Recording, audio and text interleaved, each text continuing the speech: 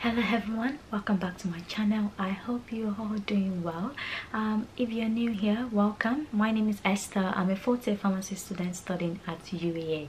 So if you're new, please do not forget to subscribe to my channel and switch on the notification bell so you can always get notified whenever I upload a new video. So in today's video, I'll be sharing with you 5 important tips I wish I knew as a fresher at the university. Exciting, right? Yeah, I'm very excited as well to share this.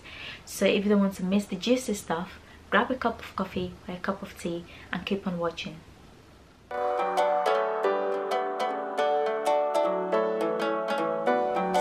are you still hanging in there?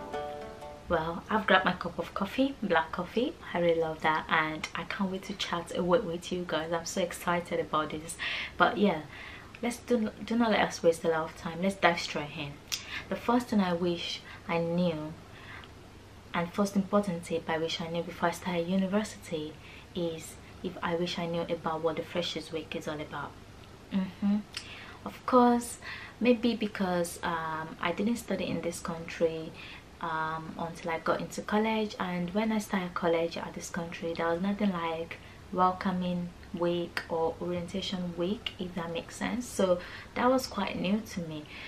When I got an offer, I got a series of emails from the university and I knew there was going to be something like Freshers Week, but I had no idea what that means.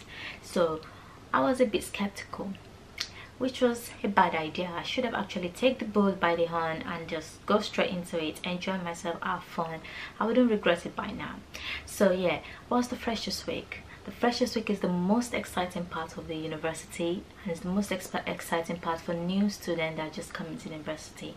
And what this is that the university puts in a lot of events together for you within a week or two of you starting university, so you can get inclined into the new environment and get to meet new people and just explore away. That's what the Freshers Week is. And also the Freshers Week does just not come with events, it also comes with a lot of freebies, such as cooking utensils, things that you find so useful throughout the course of your studying at the university. So why not go there and grab something free? Even if you don't want to attend the event, at least just for getting something free, please attend it. This is something I regret so much, like I said initially, because I felt like I didn't want to come out of my comfort zone. I like to be by myself, and because I don't have set friends like my usual friends that I'm used to or I'm comfortable around with me, so I felt like, oh, I can't really go to an event as a solo person. Like, I don't know anybody, how am I going to communicate and meet new people? But that is the main purpose of Freshers Week. You're supposed to go there, meet new people, you don't know them from anywhere before, meet them, communicate, network with these people. That's the most important part of Freshers Week, and this is something that would help you to build the very, very important skills of communication skills, networking skills, that will help you in the long run while you go through your career. Please and please do not try to be in that bubble that you've never met people, you don't know how to communicate. Go out, meet people. You could end up making lifelong friends, or you could end up making short-time friends. Even if they are short-time, don't worry. In as much as you enjoyed yourself within that period of time, that is what matters. I wish I knew about freshers. I would have enjoyed myself so much during the first year of my study. I really regret it so much, but hopefully I get to do another freshers soon. So the second important tip is settling into university. This could be quite overwhelming, as for some of you, this is your first time leaving your parents' house, this is your first time trying to live alone, this is the first time trying to be an independent individual. So it's going to be quite overwhelming, quite frustrating, because you have no one to like kick your backside and say, do this, do that, you know, you're supposed to do this, you're supposed to do that, but you have to think by yourself. So this could be quite frustrating for some people, and this is how some people start to begin to feel homesick. I think I made a blog post about how to deal with homesickness, what you need to do. I'll put that in the link I'll put the link in the description box below, so you can have a read through it on how you can manage feeling homesick if you're away from your family or your loved ones. So with this, one of the tips I will share with you is that you have to be very, very open-minded. This is the first time leaving home. You don't have your usual set of people around you. You don't have your usual friends with you, your usual family with you. You are here with new set of people, brand new people you've never seen in your whole life. So try to be open-minded to, like, oh, when you meet someone, you're happy to introduce yourself. My name is Esther, blah blah blah, this is what I'm studying, what are you studying, where do you stay, what room number are you staying in, blah blah blah. That starts the conversation. That will help you to kind of come out of your shell a little bit instead of you getting scared and everything like that. Another tip is that try to bring something from home that would help you to just have that home feeling around you, such as if you have something like a teddy bear that you use a lot at home and you love so much, you can bring that with you to the university. That will help you to kind of have the feeling that you are at home. Another thing is that bring a lot of family pictures with you. I had my family pictures with me, and just looking at it every day when I wake up just gives me the nudge to, like, wait, I can give them a call and just ask how they're doing, even though I don't want to check anything more. Just, oh, how are you doing today, what have you eaten today, and just rant to them about how your day has been at the university, how you're coping with the new life and everything. That could help you to settle well into the university. Another thing some people do, which I felt like is quite important and I wish I did, was try to leave your door open. Leaving your door open means that you're telling people that, well, if you walk past through my door, come in, say hello, we could have a nice chat, we could have a quick cup of tea, talk about it, just chat from our different backgrounds. How do we manage, what do you do from your own background, what do you do from your background, how did you get in, blah blah blah. All this chat like that. That shows that you are ready to communicate, you're ready to be open-minded. But if you leave your doors shut, people will know that you don't want to have a conversation, they want to talk, so they won't come to you at all. So try your possible best to be open-minded, be ready to talk, be ready to, you know, communicate, have things around you that will help you to just feel like you are at home even though you're not at home, if that makes sense, and that will help you to settle well, if that helps. The third point is clubs and societies. Let me have my cup of coffee. Yeah, clubs and societies. Once you get your offer at university, I don't know if that is done with every university, but the one at UE, when I got my offer, UE started sending a series of emails, which includes registration, things I need to get done once I start at university, which includes clubs and societies that the university offer. There are loads of clubs and societies that university offer. I'll bet you should look at that email and try to have a look and read through the different clubs or societies that the university has. So you can have a look at it and just kind of make a list of, oh, I'm kind of interested in this one, I'm kind of interested in this, and just make a list of clubs and societies you wish to try once you start the university. And then when you start, during your freshers week, there's a day that the university puts in there. This is just meant for clubs and society fair. This is where all the clubs and societies all arrange themselves, make a lot of display. You can walk around through them, get to speak to the members of the society, what they felt about the clubs and things like that, and hopefully they'll be able to sell it to you and you become a member of that society. I think the societies I try to join were basically Pharmaceutical Society, because I'm a pharmacy student, and I joined the South Korean Society. Oh my god, I love South Koreans. Like, watch the K-dramas as well, I do. So I was like, oh, it would be quite interesting to join the South Korean Society and see how things unfold. That's very, very important. Try and try and try. That gives you the opportunity to get out of your comfort zone and try new things. I had to learn a bit of Korean as well, because they did some beginner Korean classes part of the society, which was quite exciting. And another thing that I wish I had done is I attended all the events. I always feel like I don't have enough time, so I need to use all my spare time to study, which I'm coming back to later on. But try and get into as much clubs and society as you can. Please do not join so many that you won't even have time to balance it with your university work.